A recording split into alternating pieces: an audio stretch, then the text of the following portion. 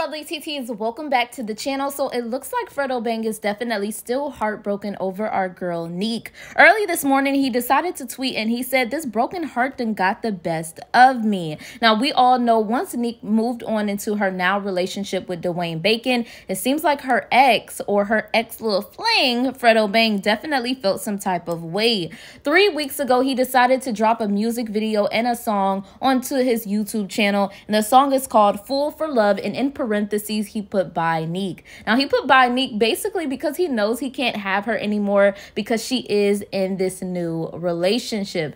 Now, we all know before Nique got into this relationship, before FredoBang went to jail, FredoBang and Nique, they had this type of situationship relationship going on. I mean, these two didn't really admit to social media that they were in a relationship, but come on, we seen the pictures and the videos. We knew that these two definitely had something going on, and either before FredoBang went to jail or while he was in jail, they decided to end things and cut things completely off. Nique even made a video basically admitting and saying that she is single. She's not with anybody. Nobody has shown her that she needs to be serious with anyone. And to FredoBang's surprise, once he got out of jail, Nique was in this new relationship with Dwayne now Bacon. It seems like FredoBang is still very much heartbroken, but he is still trying to heal from this situation, and I guess trying to get over Nique. But let's get into the situation, my thoughts and opinions.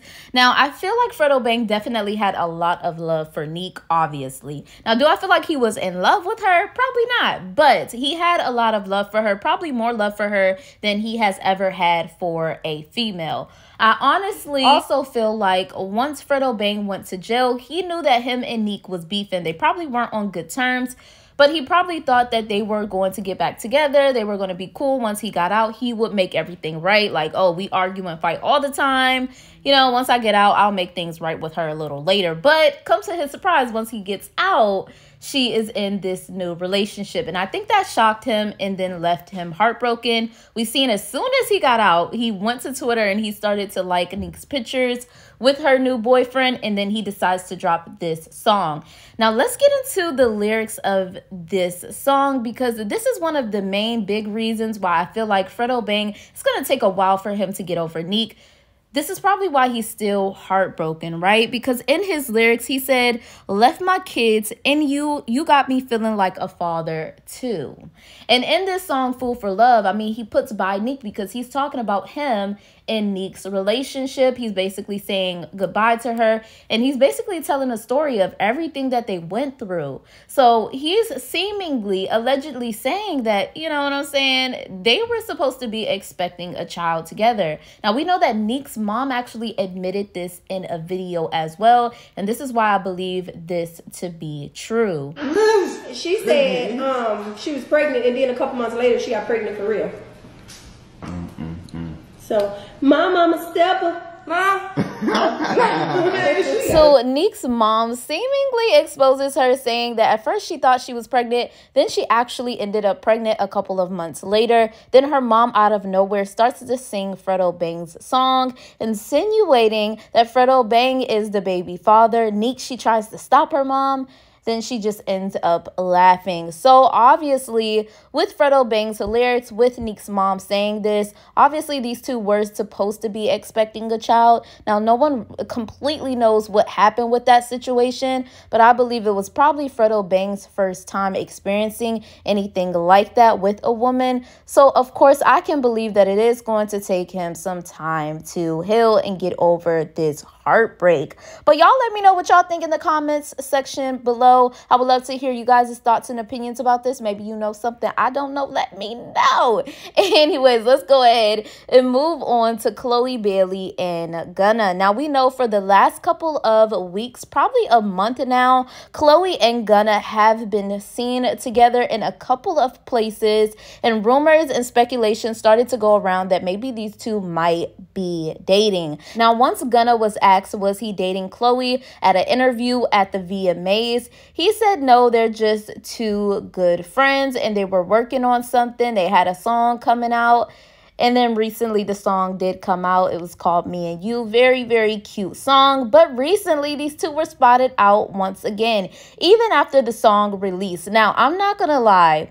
Once I seen Chloe Bailey and Gunna walking out from another basketball game and they were actually holding hands, I honestly believe that they were just pulling a publicity stunt to get more promo for Gunna's new album and for the song that they released.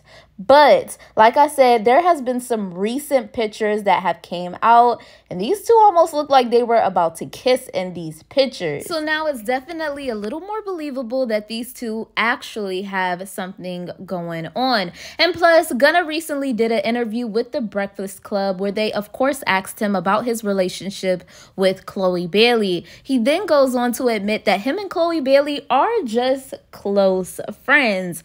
Very good close friends.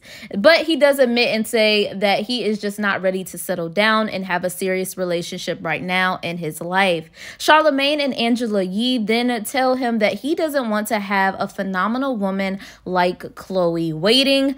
Then child, Gunna, he goes on to say, why not? Angela Yee, she then flips the question and she's like, what if Chloe Bailey was to date someone else?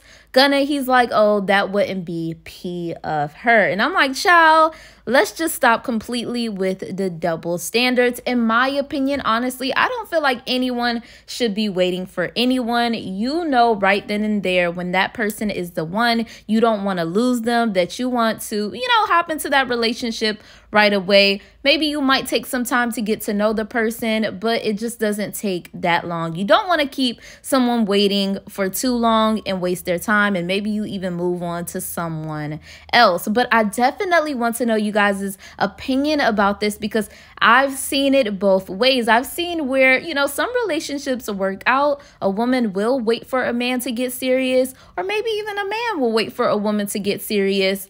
And then I see some people say, look, do not waste your time. Your time is valuable.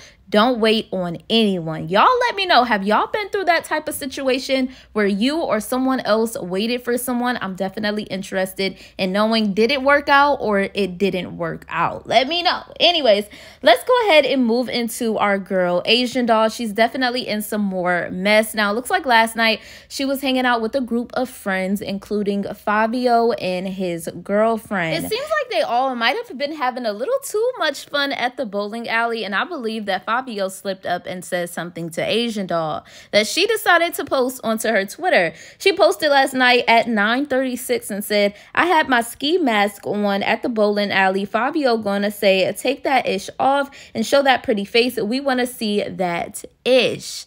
Now, of course, with Fivio, like I said, having a girlfriend, of course, he wanted to clear this up very fast. He decided to retweet Asiandoll and he was like, what the F? What type of a lie is that? She the homie for sure, but I got a girl. I ain't moving like that. Now, after this and after Fivio responded, people were laughing at Asiandoll, basically feeling like she is embarrassing herself. Now, we remember the situation that happened with Antonio Brown. He went on the podcast and then said that, he didn't even know who Asiandoll was, which people felt like that was embarrassing for her.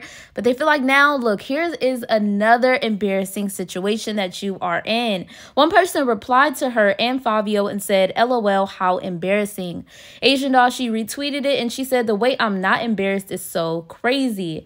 Then someone else said, it's time you get a social media manager or PR team, sister.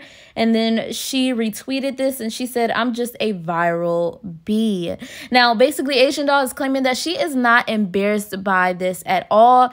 She went on Instagram Live to clear her name as well, and she said that Fivio actually did say this. Regardless of him going to Twitter and saying that she is lying, she feels like he was just very high at the moment and he just doesn't remember what happened, but he actually did say it. But she said that she's not even worried about the situation. She wasn't trying to offend his girlfriend or anything like that. She was looking at his comment in a friendly way. Now, in my opinion, honestly, I just feel like Asiandoll probably should have kept that off of Twitter. I almost feel like Asiandoll, she tweets too much and it's almost to a fault where she's actually getting herself in trouble at this point. And I think that's why the person said that you need to get a social media manager, because maybe she is tweeting just a little too much about her personal life. I mean, maybe Fivio really did say this, but what was the point of posting it to Twitter? I mean, we all know that you are very pretty and very gorgeous.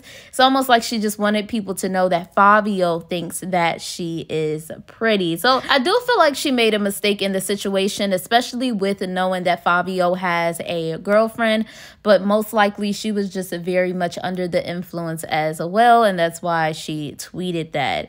But you guys let me know what you think about these three situations in the comment section below. Once again, my lovely TTs, thank you for watching Room for Tea. Make sure you like, comment, and subscribe to my channel. Turn on your post notifications so you're notified every time I upload. And of course, I will see you in my next video.